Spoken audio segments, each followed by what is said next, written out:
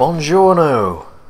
Johnny Wizzbeck here, playing Assassin's Creed 2 today, because it's just come out free on Xbox Live, so thought I'd do a little run through, see if people are interested in downloading it or not, because some people might like it, some people probably won't.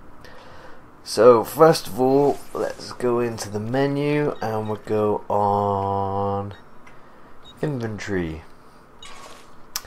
So this is your armor. You get different sets of armors. I think you start off with leather and then you upgrade it by different ones, and then when you have armor, then it can get damaged and you need to go to a blacksmith to repair it. And you got weapons. So in your dagger in this game, you've got a little pistol that you can shoot people with. There's your dagger, sword. I think the cestus, like, it makes you punch harder in combat, and I think it also makes you grab easier or something like that. And then you double blade as well, because this is the first game you get 2 hidden blades. Supplies, so you got your throwing knives as well. From your hidden blade you can also shoot poison, which works the same as when you stab people with poison. They like spin around and then fall on the floor and they're dead. Bullets, smoke bombs and medicine, all pretty self-explanatory. Then these are items that you need to find through the game. So codex pages, you need to get all the codex pages to finish the game. Seals, get all the seals and you get the Altair's armor. It's not an armor that Altair has in the first game. Statues, in your home villa place there's all statues for you to collect, and feathers all over the country, I guess. And then outfits, not very much outfit choices on this game. I think to get the Medici cape and the Venetian cape you need to play the Facebook game and get to a certain progression point in the Facebook game where you either buy them or something like that. I think that's the only way of getting those two, so if the Facebook game's taken down now you won't be able to get those anymore. Auditory cape you get from completing the game, I'm pretty sure. And yeah, Altair's costume I think you unlock with Uplay points. So if you don't know what Uplay points are, they're basically like Ubisoft's own achievement system, where say about 3 achievements in the game you get like about 30 points for one and 40 points for another. And then with the Uplay points you go onto the Uplay store, which you access through the disc, and you can buy like backgrounds for the Xbox background, or like have more daggers, have more bullets and stuff like that. So most of it's useless, but it is nice to get an extra costume. I think that's pretty much all you get in this one. Well, actually there are like hidden places, like hidden little caves and like buildings and stuff like that you go in, and they've got loads of gold, and I think you get a hidden place through the Uplay points for your hometown. So that's something, but I mean you don't, well I guess starting off you might need money, but later on you just don't need it at all. Like you can see there I've got 817,000, yeah, 950. Forgot how numbers worked for a second there. But yeah, so that's about it. So just do a quick run around. So the story is basically you play as Ezio Auditore. You start off as a little scrote running around the streets beating up people, like beating up bad guys. You are a good guy. Alright, you see that? 15,000 in the Via chest. That basically means that you upgrade your villa and you buy shops and stuff, and then every I think in-game hour then you get money in the chest. But yeah, basically like I say, and you play as Ezio Auditore, plays him growing up basically. So you start off with him as a kid, and him and his brother going around getting a couple scraps and stuff, and then something happens in his life which makes him go along the road of the assassin. So I don't know if you remember, but there was a live action Assassin's Creed, I guess you'd call it movie slash miniseries. Say miniseries because it was in parts rather than just being all together, and it was the story of Ezio's dad. That one is very familiar. Where? So it's quite a cool story. I mean, my favourite game of all time is Brotherhood, so nothing's really going to beat that for me. Combat in this is okay. Just all you want to do basically is counter people. Easiest way to do it is if you have no weapons in your hands, then you just disarm people like that, and then kill them with their own swords. So yeah, it's not great. It is a slow system because to kill people you're just going to be countering people. If you're wondering why these guards are attacking me at the moment, it's because in the top left I've got a high wanted level. That's because I'm wearing the auditory cape.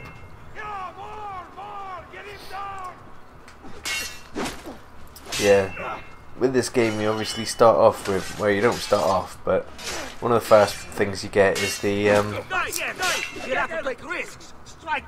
oh man, the combat is not that good in this game. Yeah, you start off with the hidden blades, and hidden blades are one of the best weapons. Because with the sword, if I counter with the sword, it doesn't always do an instant kill. You can do a counter and then just knock a tiny bit of health off. If you use the double blades all the time, then yeah, you just do one hit counters. Easiest way to play the game. And then this is a doctor. Use him to heal you. There you're healed. Apothecary supply, fill on that. Don't need to. And then if I show you these guys over here, they're prostitutes or courtesans, as they're called in this game. Now you hire them, and they work the same way as the first game did with the monks. So when you're in a group, you're hidden, and if you see a load of guards, you can tell the courtesans to go off and distract the guards. See if I can find any. Something else I noticed, just running around, hardly any guards in this game, like just in the streets, compared to Assassin's Creed 3 where there's guards absolutely everywhere. So something else you have to do as well is buy art to upgrade your home. So let's have a look. Quick travel thing. There you go, fast travel.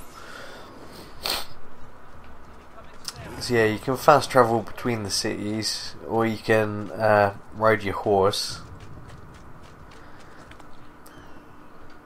But when you ride your horse, you've got to go through like sort of like overworld map where it joins up to all the different places. So where is he?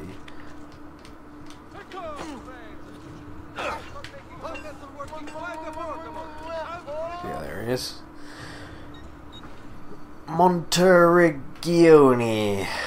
That's your home place. That's where your Uncle Mario lives. When you get introduced to him, he goes, "It's me, Mario." Just like someone else who's famous called Mario. Just think Ezio looks proper badass. So much better than Connor. He's just like a soppy, wet blanket. So this is your hometown. These are the different shops you have. Art shop, doctors, what's it called? Tailors. So in the tailor you buy pouches. So like these, knife belt, poison vials. And then you can also dye your clothes. So change what colour you want. In each city they have different clothes options. So at the moment I've just got the standard white. There we go, repair armour, repair it all. Armour repaired. So you can choose to do it individually. And what that basically means is where it says health and resistance, then if your armour goes down, your resistance goes down and your health goes down. So you don't have as many like health squares at the top.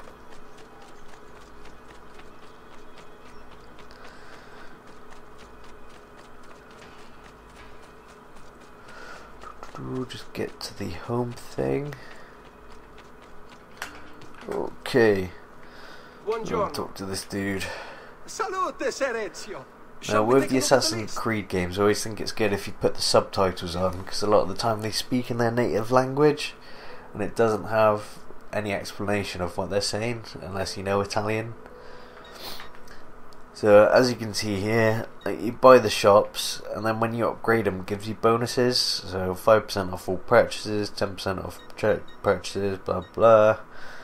Get the mines. So when you buy these, then you get like percentage upgrades.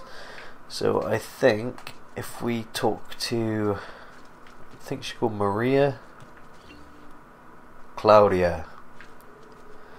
Salute, Claudia. You here to look at the book? Yes. Yeah, then there you go. See how much you earn an hour.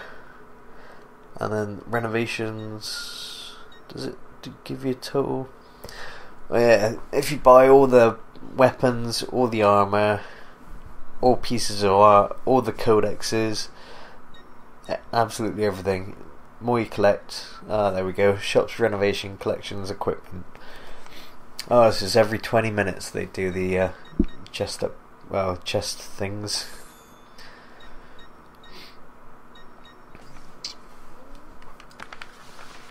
A presto, Ezio.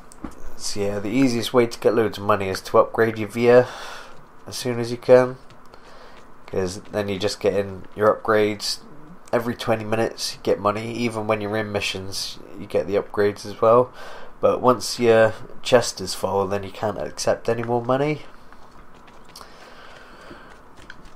So I think that is pretty much it. He said the combat's okay, but it's not great. In Brotherhood it's a lot better because you have counter kills where you can chain link the attacks. So before, when I was fighting those 3 guards, I had to attack them individually, but in Brotherhood if you kill one with a counter, then you press X in a direction towards the next one and it kills that guy as well. Whereas yeah, I mean, this was an absolutely huge update compared to the first game, so it is great. But with Brotherhood you've got all the extra stuff of actually having a Brotherhood where you can send off your little guys to do missions or to help you out when you're doing missions. So like, say those guys down there, if I wanted a Brotherhood member to kill them, I'd just target them with left trigger like that and then press assassinate and they would just come in and assassinate them. So that's missing in this one. You need to get like thieves and courtesans, and I can't remember who the other guys are called, just warriors or something. So thieves can run up on roofs and stuff and help you out. Courtesans can only go on the floor, but they can like hide you when you huddle in, or you can send them to distract guards. I think the other one might be mercenaries actually, which are just dudes with big swords, so they can only run on the floor, but they've got more offensive capabilities. But yeah, I think that's about it. So free on Xbox Live if you got a gold account from today. But is it really worth it? I mean, I guess if you've not played it, it might be worth it if you like the idea of the series. For me, this timescale I think is class, and there's a lot of TV shows and stuff on about it actually, like the TV show The Borgias, which is about not about the people in Assassin's Creed, but the people in Assassin's Creed, like the bad guys, are the Borgias that you're trying to hunt down and kill. And then There's a TV show about Da Vinci on at the moment. He's one of the main characters in this game, so if you're interested in this time period, might be a good idea. But like I said, the combat is okay. It's really slow. But then, as it's an Assassin's game, you could argue the fact that you're supposed to be assassinating people and finding different ways, apart from just running in and killing people. Now, with the easiness, every Assassin's Creed game that I've played, I haven't upgraded the armour until the end, because I just think it's too easy.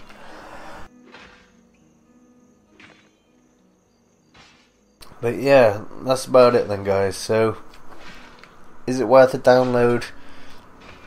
I guess it's a free game.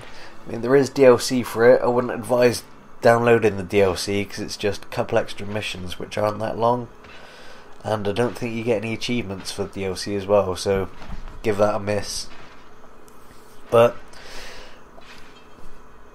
out of this or Assassin's Creed Brotherhood, I would pay to play Brotherhood instead of this, because in Brotherhood you've got multiplayer as well, online multiplayer, which is a lot better than anything in this game. So it's a pretty good game, but nah, I don't know, I'm torn. Assassin's Creed is my favourite series of any games, so give it a download. It's free, try it out. You might like it, but there's not a lot to it, and it's an easy game. So that's pretty much it for now. Cheers then. I just want to, couldn't stay in love with just a want to.